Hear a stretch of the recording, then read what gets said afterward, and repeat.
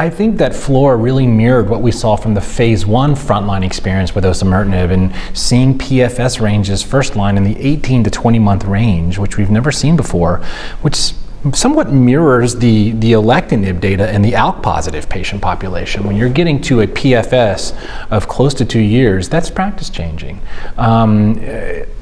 Not even to mention the toxicity discrepancies between osimertinib and a first or second generation TKI.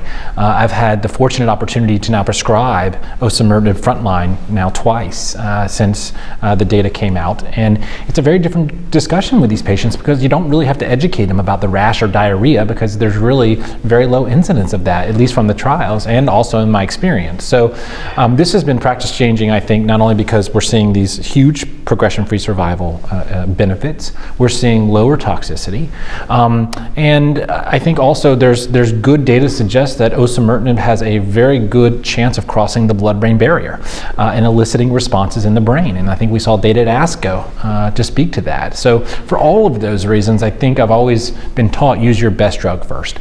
There's opponents of this to say, well, when you get osimertinib, then what are you going to do next? And I think this is where we have to move the field. This is why osimertinib is now first, and now we can start to figure out what to do next, the same way we didn't know what to do next after erlotinib.